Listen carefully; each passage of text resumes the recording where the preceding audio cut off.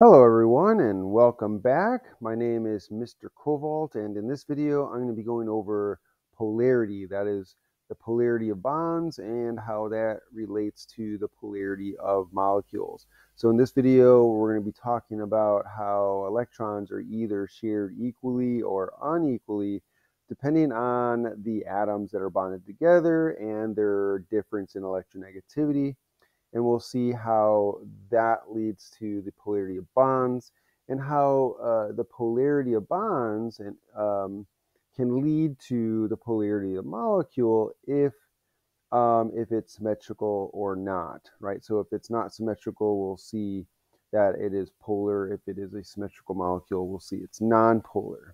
Okay, so let's get into this. So let's start with the question of what's happening inside covalent molecules like O2 and H2. So we're going to use an analogy where we're going to use um, polar bears and penguins to represent the different atoms.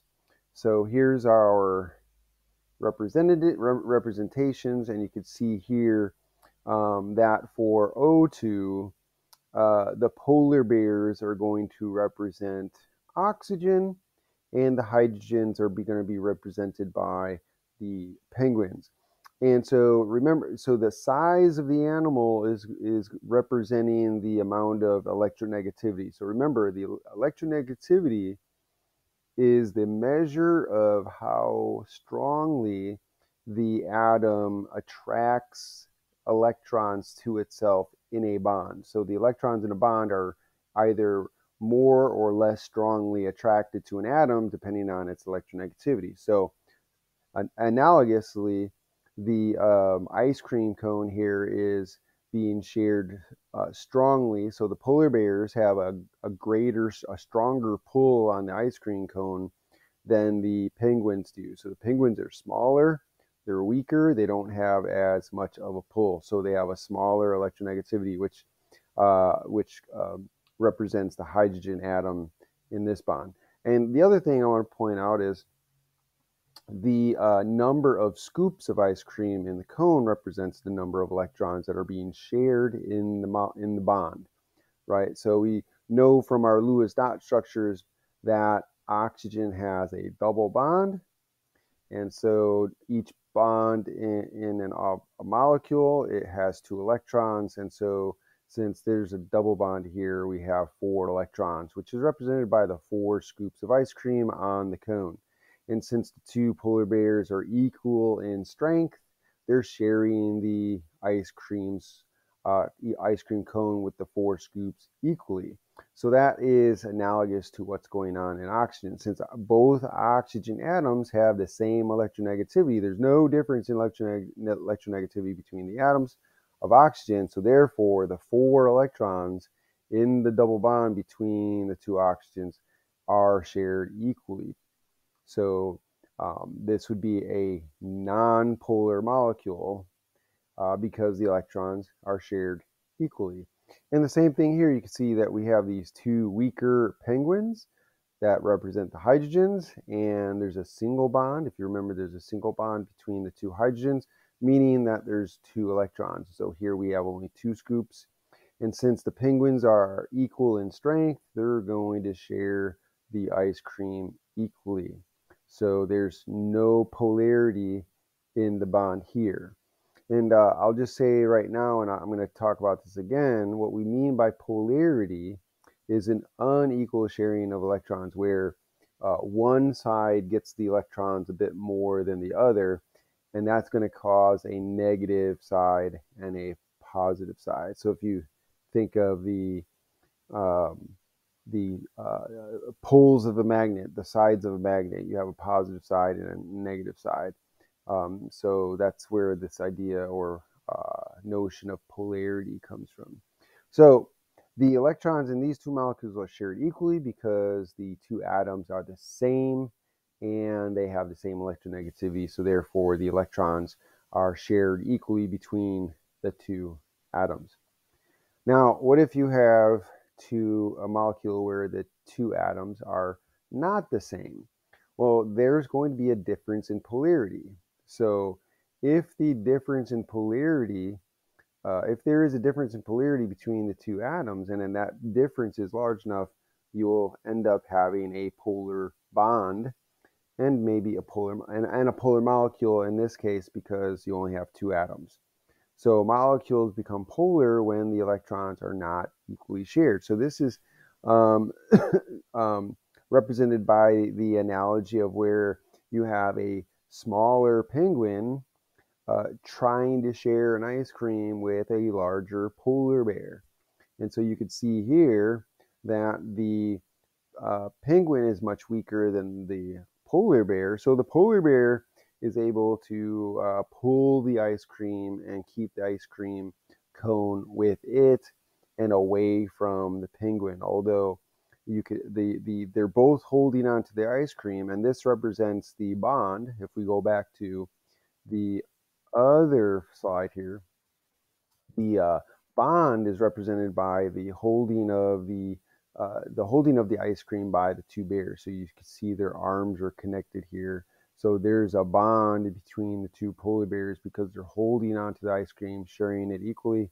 And the same thing with the penguins. They're both holding onto the ice cream, and they're sharing it equally. So that's your covalent bond. That's representing your covalent bond. So here in this example where we have, excuse me, HF and hydrogen, again, is represented by the penguin, and the polar bear represents the fluorine in this case, because fluorine has a much larger electronegativity, right? So, and the bear is much stronger. So the bear, or fluorine, is pulling on the ice cream cone much more strongly than the penguin or the hydrogen. So the bond here is, again, it's a covalent bond between the penguin and the polar bear. But the electrons, represented by the scoops of ice cream on the cone, are not shared equally between the two. So you could see here this HF molecule, and here you can see this arrow. Now this arrow is a way of representing polarity. And so because fluorine has a much stronger electronegativity, and we know that electronegativity is how strongly the atom pulls the electrons toward it, then fluorine is going to pull those electrons more closely to it, and fluorine therefore is going to keep the electrons more than the hydrogen. And we know that electrons are negative, so by keeping the electrons with the fluorine, that's going to give fluorine what we call a partial negative charge. And since the negative electrons are being pulled away from the hydrogen, that's going to end up giving hydrogen a partial positive charge. So there's your poles, right? You're just like the magnet I was talking about earlier. You have a negative pole and you have a positive pole. So here in this molecule, we only have one bond in the molecule, and that bond is polar because the electrons are not equally shared. They spend more time over here than they do over here. And we represent that by an arrow. And this is called your dipole moment. The arrow of polarity always points towards the more negative side, the more electronegative atom. And so that represents the negative side. And then you have a little plus sign here. And that plus sign here represents the positive side, the less electronegative atom. And so that's how we represent the polarity in a bond. And since this molecule only has one bond, therefore the molecule is polar because the bond is polar. Whereas earlier with oxygen and hydrogen, those bonds were not polar because the electrons are shared equally, and because you only have two atoms, then the oxygen molecule and the hydrogen molecule would be non-polar because the bond is non-polar. So if we look at water, what if we have molecules with more than two atoms, right? Um, if you only have two atoms, then the polarity of the molecule will depend on the polarity of the bond itself. If the bond is polar, then the molecule is polar. If the bond is not polar, then the molecule is not polar. But if you have more than two atoms, you're going to have more than one bond, and therefore it gets a little bit more complicated.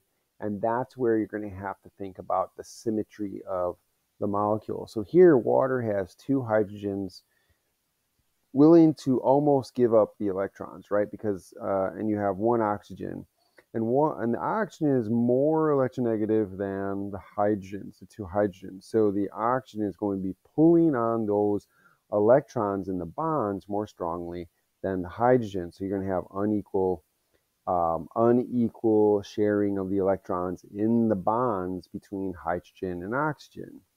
And so that's what you see here with the polar bear and penguin analogy again. So here, again, you've got your covalent bond here between the polar bear's arm here holding onto this ice cream and the penguin holding onto the same ice cream cone here. So that's your one bond between the oxygen represented by the polar bear and the hydrogen represented by the penguin. And then you got the second hydrogen bonded to the oxygen here. And both bonds have two electrons represented by the two scoops of ice cream on the cone. And you can see that the polar bear is holding on more strongly to the ice cream cones. And so it's pulling on, the bear is literally pulling the penguins across the ground because it's much stronger than the penguins. And so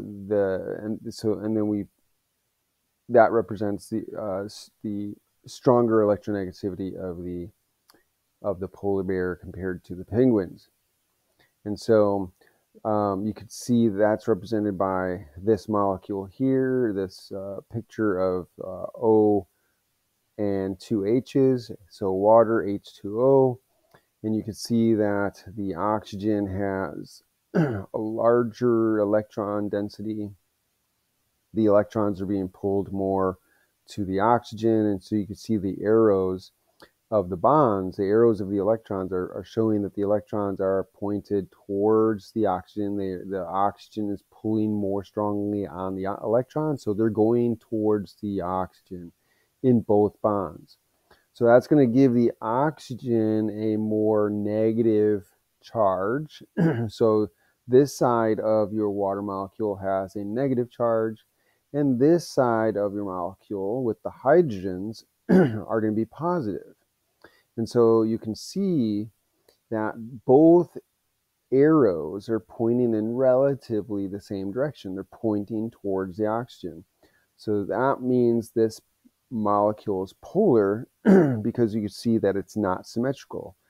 There's no symmetry or there's a lack of symmetry in the water molecule. So you got one side that's negative, one side that's positive, and so you got a polar molecule.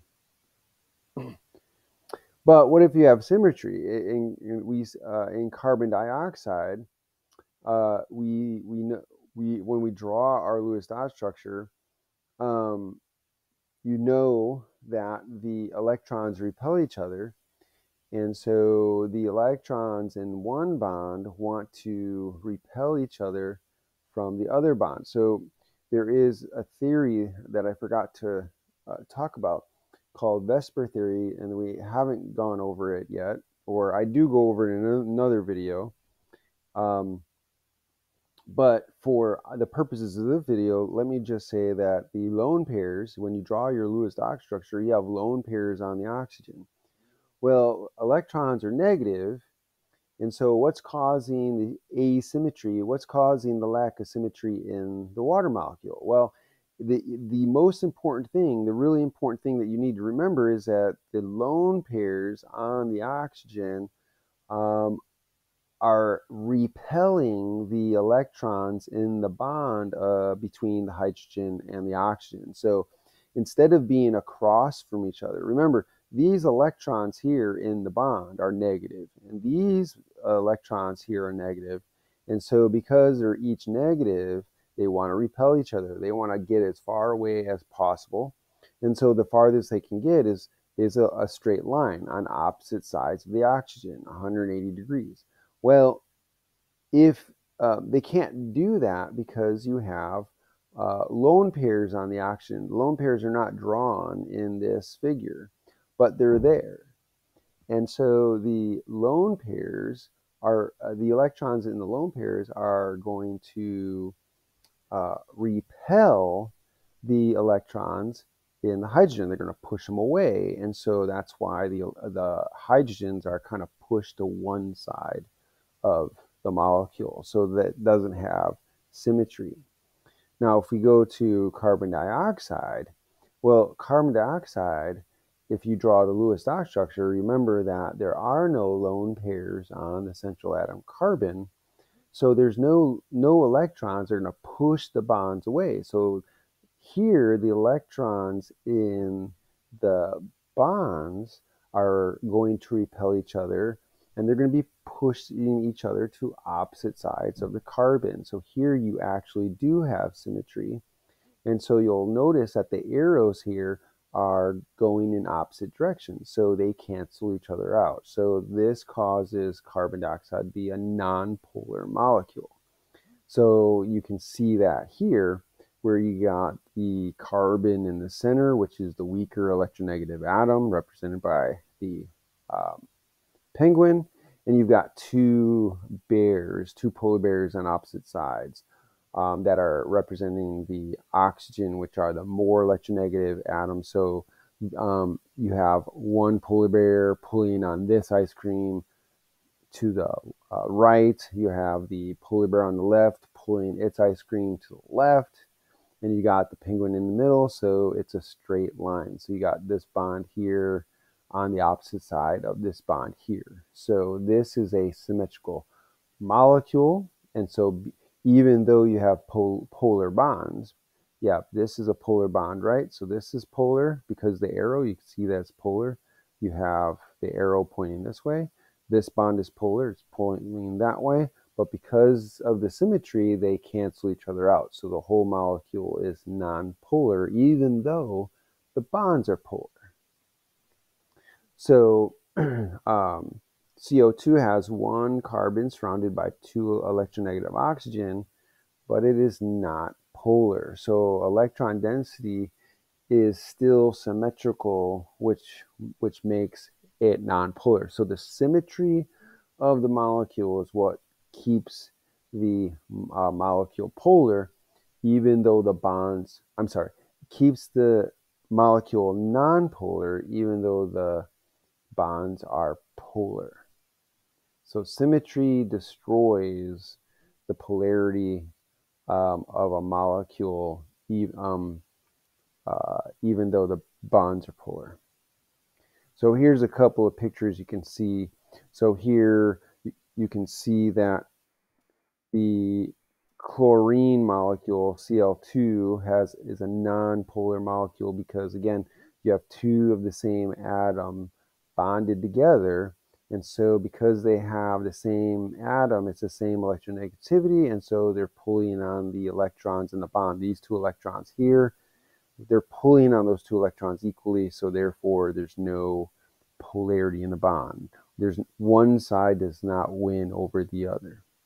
Here with HCl, you have two different atoms, and so the chlorine is more electronegative, and you can see that the electrons are pulled here, and so you can see that there's more electron density here compared to the hydrogen. And so the electrons are over here more, so that's going to give this side a partial negative. That squiggly line that kind of looks like a cobra with a negative sign, that's going to be like a partial negative side, which means that the other side is going to be a partial positive. And so here you see polarity in the bond, which means that you're going to have polarity in this molecule since we only have two atoms. And here, if the difference in polarity is so great, then instead of sharing, one electron is going to be transferred. And we know that when an electron is transferred, that creates an ionic bond because you're creating two ions, one positive, one negative. And so when we're talking about ionic bonds or ionic substances, we don't discuss polarity. Polarity doesn't really apply to ionic substances. So we don't talk about ionic substances being polar. That doesn't apply to them.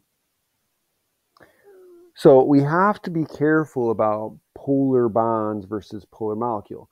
So if you have a difference in electronegativity between two atoms, that's going to create a polar bond, right? But just because you have polar bonds does not mean you have a polar molecule necessarily, because you have to pay attention to symmetry. If the molecule is symmetrical such that the polarity of the bonds cancel each other out, then you're not going to have a polar molecule. So let's look at these examples.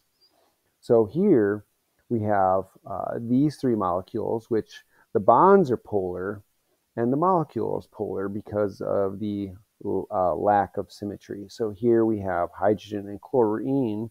Chlorine is more electronegative than hydrogen, so the bond is polar. So that means this side is more negative and this side is more positive. So there's your asymmetry. Your asymmetry is the fact that you have different atoms bonded together, right? You have a negative side, you have a positive side. Here you have, again, a difference in electronegativity between the nitrogen and the hydrogen. So you've got three polar bonds here. All of the polarity is pointing towards the nitrogen. The electron density, the electrons are being pulled towards the nitrogen. So the negative electrons are here, making this a partial negative side of the molecule. And then this side of the molecule is going to be positive, partially positive. So you got a negative side and you got a positive side. And so you can see the asymmetry, the lack of symmetry in the molecule by the fact that all these arrows are pointing in relatively the same direction. So there's an asymmetry there. You could see asymmetry in this last molecule on top on the right, because you have three hydrogens bonded here on the bottom and you got chlorine bonded on top. So you got different atoms. So there's asymmetry. There's your asymmetry. They're not all the same atom. And so you could see that hydrogen and carbon, you could see there's no polarity in these bonds. They don't have polarity in the bonds, but you have polarity in this bond because the electronegativity difference between chlorine and carbon are vastly different. So you got one arrow pointing up, you don't have any arrows pointing down, so there's your asymmetry. So again, you can see that there's asymmetry because you got four atoms bonded to your carbon and they're not all the same. So that gives you an asymmetry. Now, on the bottom, we have two molecules where you have polar bonds, but the molecules are nonpolar because you have symmetry where the polarity of the bonds cancel each other out. So here you have boron with three fluorines bonded to it. This is your boron trifluoride molecule. And so here you have the electronegativity difference between fluorine and boron is large enough to give you a polarity in the bond. So you have an arrow pointing towards the fluorine. So you have three arrows, each arrow pointing towards each individual fluorine. So you have three polar bonds. And so you can see, though, that if you look at the electrons in the bonds, these electrons, again, are negative. So the two electrons here are negative. These two electrons are negative. These two electrons are negative. And so they're going to repel each other, and they want to get as far apart as possible. So the only way the farthest away that they can get from each other is 180 degrees, like a pie split into three equal pieces. So this molecule has the same atoms bonded to the central atom. There's no lone pairs, and so therefore this is a symmetrical molecule, and therefore it is nonpolar, even though we have polar bonds. Same thing here. You have essential atom carbon with four equal atoms, chlorines. The difference in electronegativity between the chlorine and the carbon is large enough to give a polar bond, but because you've got the same number of atoms bonded to your essential atom, they're going to be spreading out equally around the central atom because there's no lone pairs. There's no extra lone pair electrons on your central atom to push the bonds to one side. So this is going to be symmetrical and therefore nonpolar. The polarity of these bonds cancel each other out. Okay, so there are three ways to diagram dipoles. You can use this space filling model here where you got this density, this little bubble around it with different colors, and the colors represent either positive or negative. That's kind of hard to draw. Here on top, you have two representations. You have one where you can use an arrow. So oxygen is more electronegative than the carbon and hydrogen. So the arrow would be pointing this way in the bond. So if we're looking at this bond here, that arrow is pointing towards the more electronegative oxygen and away from the less electronegative oxygen. As you can see this plus sign, that means on this side of the molecule it's plus, and since there's no like line here, it's just a horizontal line that represents the negative symbol, and so that means the oxygen is going to be a partial negative, and so you got polarity in the bond and then you got polarity in the molecule because of the asymmetry. Also in this one you can represent it by partial positive, partial negative signs. So this cobra looking symbol is the delta symbol, but you can understand this as partial positive and this is partial negative. So because the fluorine is more electronegative, it's going to be pulling the electrons in the bond more closely to it, and so therefore fluorine gets kind of a partial negative charge to it, while the carbon then gets the partial positive. So here is a nice flow chart to use that's helpful to determining whether a molecule is polar or not. So the first question you want to ask is, are these ions? Are there ions present in the substance? And if the answer is yes, then it's an ionic compound and you don't talk about polarity. So polarity doesn't apply. If there are no ions, and you go to the next question and you ask, are there more than two atoms? If not, then the next question is, are both atoms the same element? Are the two atoms bonded together the same element or different elements? If they are the same, if they are the same, then the molecule is nonpolar because the two atoms have equal electronegativity and they're sharing the electrons equally, so that's nonpolar. If the atoms are different, then no, then it's going to be polar. The electrons are going to be shared unequally between the two different atoms. Now, if we go back to the question of, are there more than two atoms? If the answer is yes, there's more than two atoms, then the next question is the Lewis structure symmetrical? So here's where you have to think about the lone pairs on your central atom or not, and the fact that electrons are negative, they want to repel each other away as far as possible. And so if you've got a lone pair electrons on your central atom, that's going to probably push the other bonds to one side, and that's going to cause polarity. If there are no lone pairs on your central atom, then that's likely to be symmetrical. So if it's symmetrical, you would say nonpolar. If it's not symmetrical, if there's a lack of symmetry, then that's polar.